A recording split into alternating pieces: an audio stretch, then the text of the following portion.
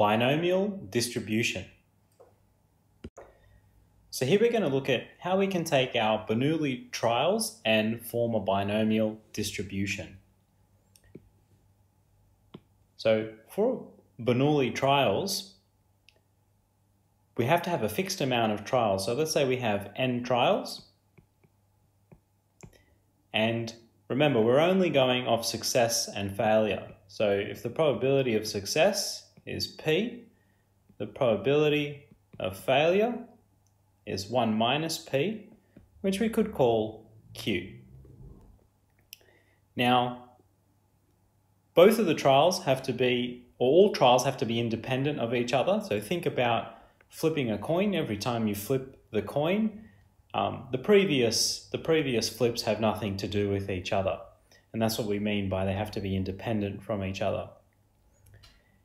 Now, if we have this, we can set up a binomial variable called x that is distributed as a binomial variable with parameters n and p, where n is the number of trials and p is the probability of success. Now,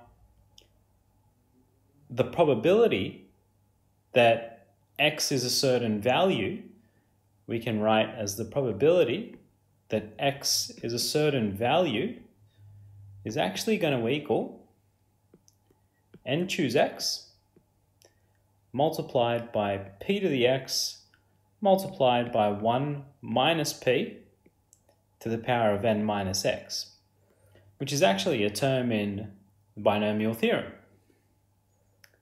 Or you could write this as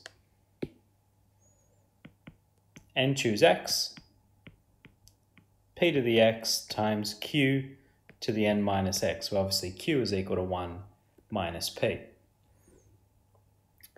Now, just some things to note before we get stuck into some examples is that let's have a look at some distributions for certain values. So if the probability of success is less than 0.5, we'll actually have a distribution that's positively skewed. So we'll have positively skewed distribution if the probability is less than 0.5, which all your data will be bunched up at the lower end. If the probability is exactly equal to 0.5, we'll have symmetrical distribution. And if the probability is greater than 0.5, we're going to have negatively skewed distribution, which will all be bunched up at the higher end. Let's look at some examples. So if we have 20 cards, if 20 cards are chosen from a standard deck of 52, we want to find first of all, we want to find the probability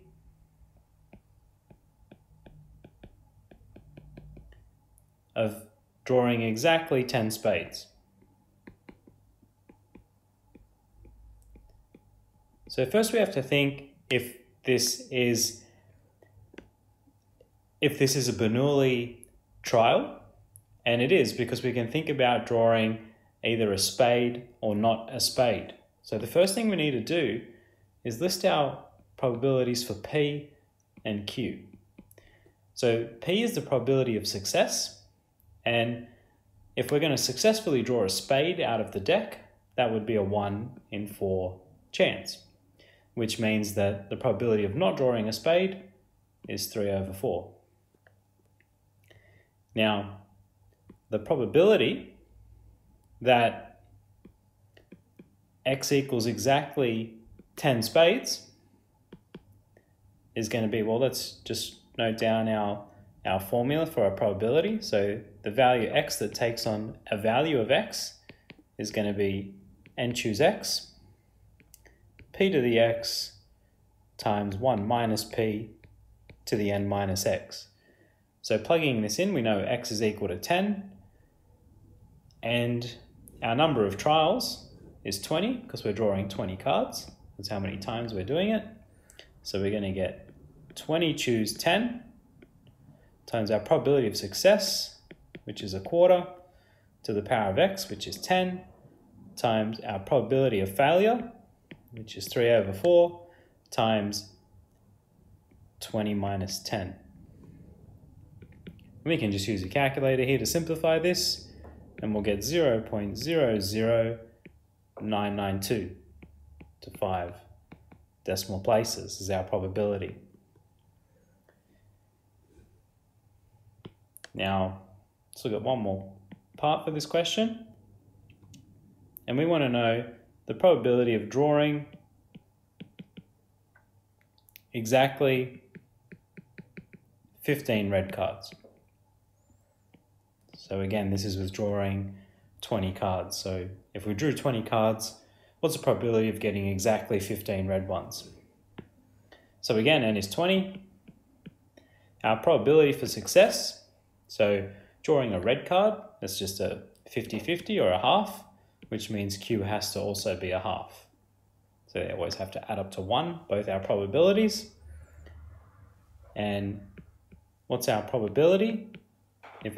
Remember, our x is determined by red cards, and we want 15 red cards. So x is going to be 15.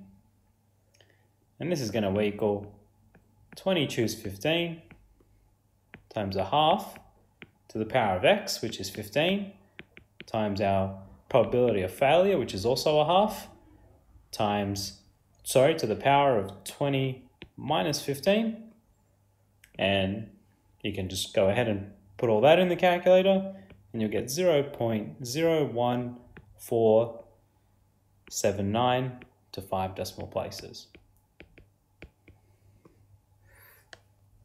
All right, let's look at one more example. So we have a tech company that sells devices that have a 3% chance of being faulty. So they have a 3% chance of being faulty, which automatically just means they have a 97% chance of not being faulty. So let's note that down. And then if they sell 125 devices, we want to find a couple of probabilities. We want to find the probability that none are faulty.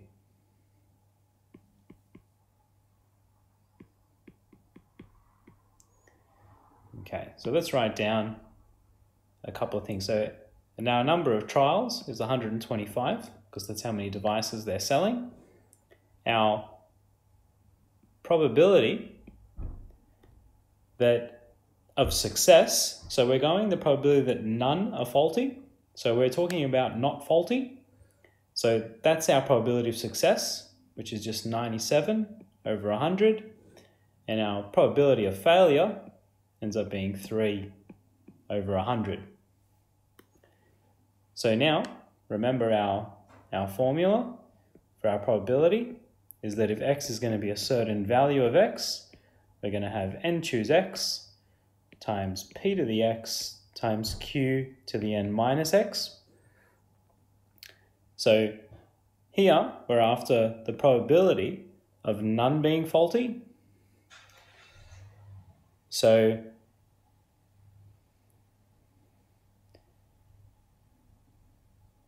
we need x to equal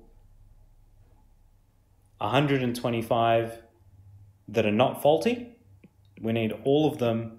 Because our probability for success is them not being faulty. And if we want none faulty, we need 125 that are not faulty. So this is going to give us 125, choose 125, times p, which is 97 over 100 to the power of x, which is 125, times q, which is 3 over 100 to the power of 125 minus 125, which is 0. And this is going to give us 0.022 to 3 decimal places. So this is our probability of none being faulty. Now, next part, we're looking at least one is faulty. Now, the probability of at least one being faulty, usually when you see the word at least, we can think about 1 minus a different probability. So that's exactly what we're going to do. So 1 minus the complement will give us at least one being faulty. So the complement of at least one faulty is none being faulty.